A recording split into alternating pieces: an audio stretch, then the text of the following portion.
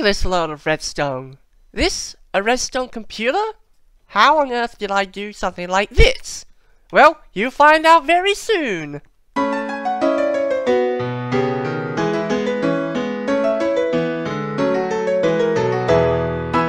What's up guys, Eddie67716 here, and welcome back to another redstone video. And in this video, I'm going to be showing you all the basics on how I managed to build a redstone computer. So this is going to be very complex, it's going to be very confusing, but it will also be very epic. Alright, let's get right into it.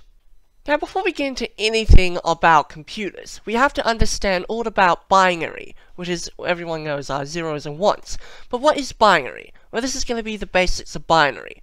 See, binary is a base 2 system. Now, for example, we humans have a base 10 system, so we have 10 digits all the way from 0 to 9.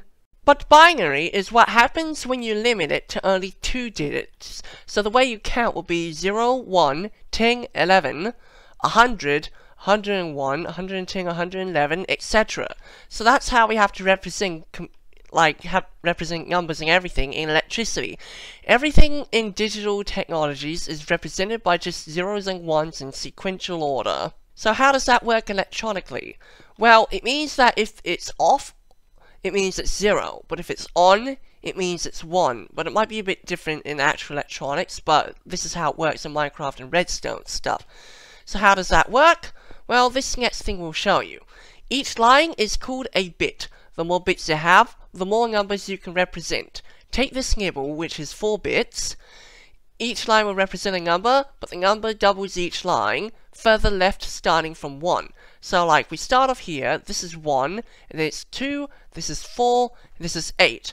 But how does that represent every number from, like through that group? So, one thing that works with binary is each one will double what it can do. So this will allow it to be 0 and 1, so that's 2 different combinations. This will double that to 4, 0, 1, 2, 3. Then this will be 0 to 7. Then plus this will be 0 to 15. So that's 16 different combinations. So like when everything is off, that is 0. But if I turn this on, it means it's 1.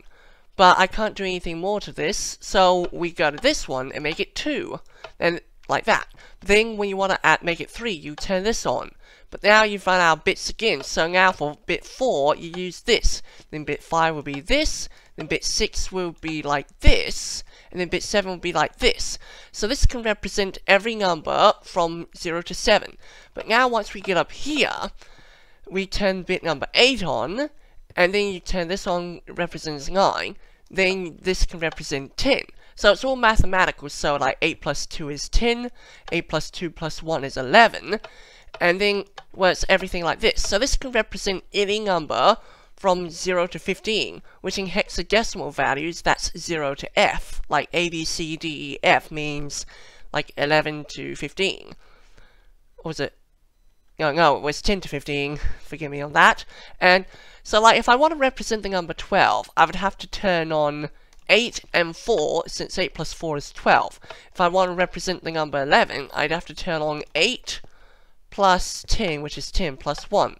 So this can represent every number. Now the next few signs say that this nibble can represent every number from 0 to 15, or in hexadecimal, that's 0 to F. And then, when you have 1 byte of binary lines, now 1 byte means 8 bits, and it can represent every number from 0 to 255. So, if I want to represent the number 100, the best way to do it is to head backwards and subtract. So if it can fill the number or overflow it, but not be less than the number, you turn that bit on.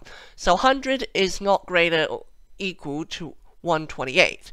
100 is greater than 64, so that turns on. So 100 subtract 54, I think that would be about 36, I think. I'll just double check that maths. And I believe 36 will like overflow 32, so that bit turns on. Then 36 take 2 is 4, so that will mean this is on. So that should be the number 100, but I'll just double check. Okay, I just did the maths, that works out. Now let's see if we can try it with another number. What about 135? So 135 is greater than 128, so that bit is on. And then I'll just have to do all this maths quickly. Okay, the remainder is 7, so that basically means the first 3 bits all turn on, since like 4 plus 2 plus 1 is 7. So 128 plus 7 should be 135. So this can represent every single number from 0 to 255, so that's 256 different combinations. And then if you want more, you can just add more bits, but usually like computers in real life are limited to a number that's a multiple of 8, and well, double numbers actually, like 8, 16, 32, 64-bit, although we've had no need to go up to 128-bit architectures as of yet. So as you can see by this sign, each extra line will double the amount of representable numbers.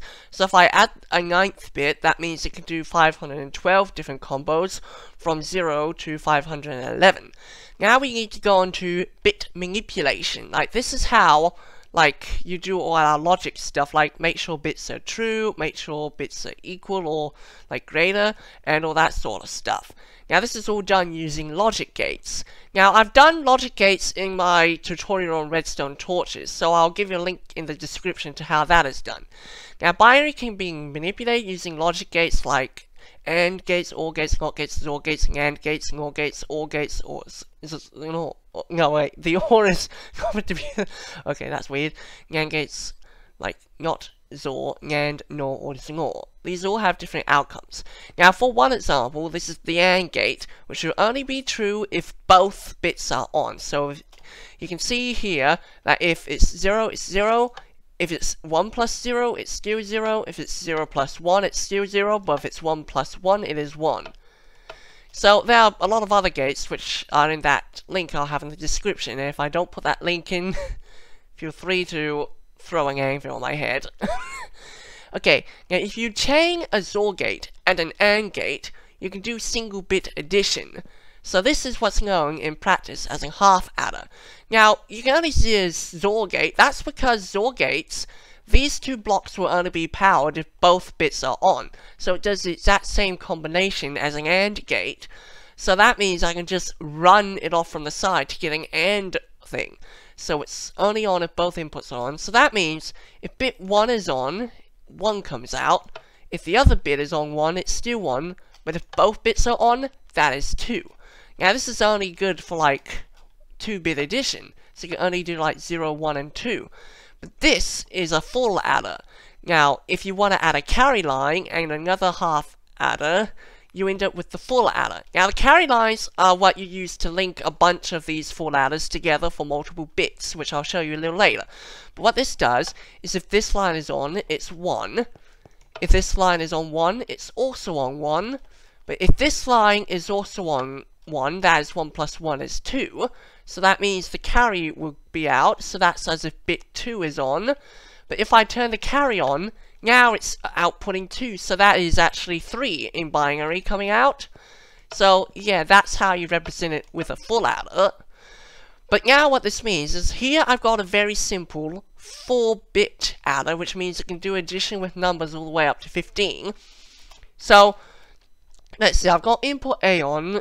What's this on? Okay, that's 8 plus 4 plus 2. 8 plus 4 plus 2.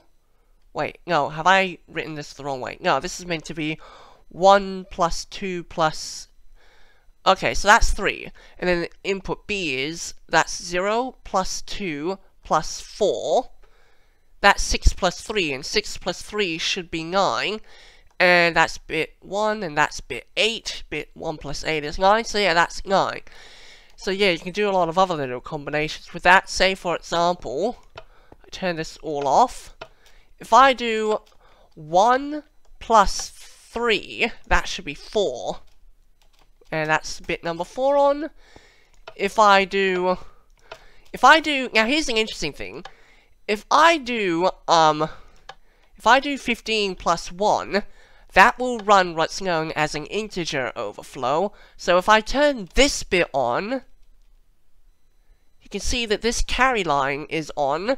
That means there's an overflow area and the number was too big to handle because this cannot handle 16. Same for I turn on more. If it's ever too big for the whole thing to handle, it would output there and not be able to get the whole number. It's called integer overflow, at least in coding it is, so I assume it would be in the same here, but yeah, so that's how 4 bits can be used to build an adder. Now, these signs say what you can also do. Inverting the input B and turning carry on can do a subtractor, and adders are the basis behind what's known as an arithmetic logic unit, but ALUs can perform other logical operations like AND, OR, XOR, NOT, NAND, NOR, and XOR, even maybe like bit shifts and subtracting.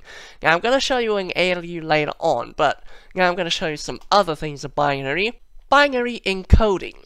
Now to encode into binary, you got to use a waffle line like this. So say I want to turn like 1 on, this puts out 1. If I turn on 2, it will put out 2, and if I turn on number 3, it puts out 3. Now this uses like a NOT gate system, so these all have to be turned on. So you've got to use a NOT gate here, which by the way is another logic gate, and it's needing nighttime better sleep. So we will often use this type of array to like encode binary. Say for example, you could use a red coder that inputs a signal strength from like 1 to 15, and then that can be converted into a nibble of data, which is like 4 bits. And this can also be used for read-only memory, for like CPU operations and stuff like that. Can also use an array like this. So like this is how you actually get data encoded into binary. Use a machine like this. Now, what does this sign say? Yeah, connecting this to a single strength decoder can make an analog to digital converter. So like that's taking analog signal strength and converting it into a nibble of digital data, which is similar to how we do it in real life. We take the voltage and amperage of like circuitry and then like we convert it into digital stuff, something like that, but it's a lot different. Now the binary decoder will do the opposite of a binary encoder. So say I input 0, none of these bits are on. If I input a 1, number 1 is on. If I input 2, the middle one will be on, and if I input 3, the last one will be on. Now this uses torch logic control. So like, when you want the bit to be a bit that's on, you just will need 1 torch here, but if you want it to be a bit that's only on if off, you need 2 torches here. So the way this works is, if both torches at the top are off, that line will be off, which means the output will be on, because it has to be knotted as well. So you can run an encoder into a decoder for like stuff such as like turning on different parts of an arithmetic logic unit. So that's how you encode. Now how do you store it as memory? We use what's known as random access memory, which means it will be randomly accessed and stored. It's used for temporary storage, although a design like this can also be used for permanent storage in Minecraft. So this is 1 bit of memory. You can chain this redstone like multiple times to make like a byte of memory. Usually we do them in groups of bytes for memory. So this is the input line. So say I want to save a 1 in. So you have to press this line that says set, and it will set the cell. This uses some redstone logic, which the set will allow a current through into here, then it will power this piston, then this repeater will store it, because once this is on, it will bud power this piston, and then the memory can be outputted. Now, sometimes in memory, you just need a set. Say like a single byte of memory in an area of an ALU, or a CPU, you can do that. But in normal cases, you'll also need enable, because enable is what actually allows you to load the memory out, and then it can be reused again. So if I like edit this, you can see that does nothing to here because the memory is saved into the system. So like nothing that happens here will do anything. But once I press enable, it is going to outload the memory, and now it can be rewritten to, but not until I repress set. Which now, it's actually set as 0 into the memory, and when I read enable, it's output as 0. So this is how we actually save data. So these are all the basics you really need to know about binary. Now it's time for me to show you how to actually do stuff like the computer. This is going to be real technical. If you thought this was bad, it gets worse. This circuit here takes in everything I've told you, like there it has RAM with just set, here it has RAM with enable. That's a part we'll use later called the double dabble unit. It's how we convert a analog, a digital system back into a analog one that can run, well, one that can run a 7-segment display, which I'll show you a bit later. But here we have the arithmetic logic unit. Now this here is an encoder, like a decoder connected to an encoder. So the encoder will set the ALU. This is an arithmetic logic unit. In fact, you can see right here split in the middle, this is an adder. Now this OR gate here is used for subtracting. When it's turned on, it will invert from this side, it will invert the input in from here, and this will also have to be turned on, because carry needs to be on for subtract. And then the other lines are used to like the AND output here can be sent out when this line is disabled, which will turn that valve off, which will allow a circuit like a signal through there. Like, I use a lot of redstone valves in my circuitry, which I build using a comparator and a repeater. I show this in my comparator video, which you can also check the link in the description. But yeah, also, if you want to know more on computers, I'm going to link 2 videos from in one lesson on how computers do math and how a central processing unit works. This is going to be really interesting. So now, this is like the array. This allows us to do certain things like add, subtract, and the output, or the output, XOR the output, not the output, NAND it, or NOR it, or XNOR. I haven't really done the one that compares the bits, but what it's meant to do is if all the bits are the same, it should output a 1, which is used a lot in programming. So I've got everything off here, which means it's set to add. So now this system can do simple addition. So if I want to do an addition, like say like the classic 2 plus 2, I'll turn 2 on. This is input A. It needs 2 inputs. Now for input B, I'll turn 2 on. But this uses RAM to say, because like the bus, which that will connect to, will be a mains bus, which will always be on and off and stuff. So now what I have to do here is save it into memory. So now that's saved a 2 in. This line will go through here, and you can see that this has gone into here. It goes through the outer circuit and will come out here as 4, and then this line can be saved by pressing that. And then if I want to load it out into another area, I can press the enable button, and you can see that torch temporarily turned on.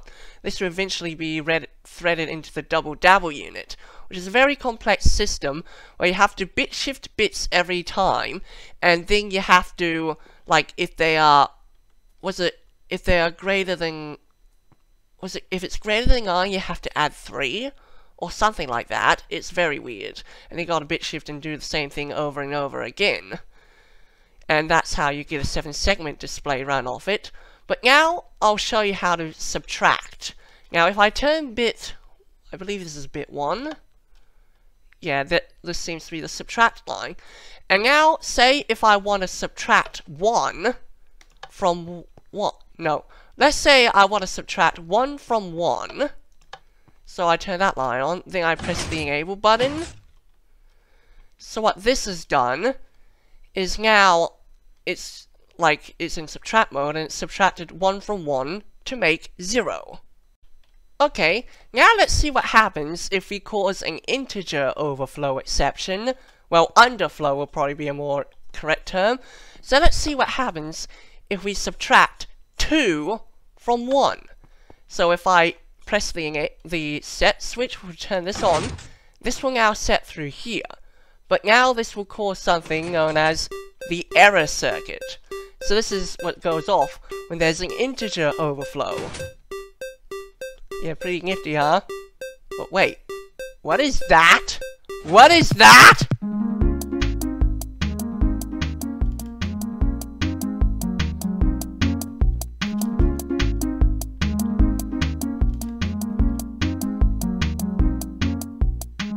April Fools!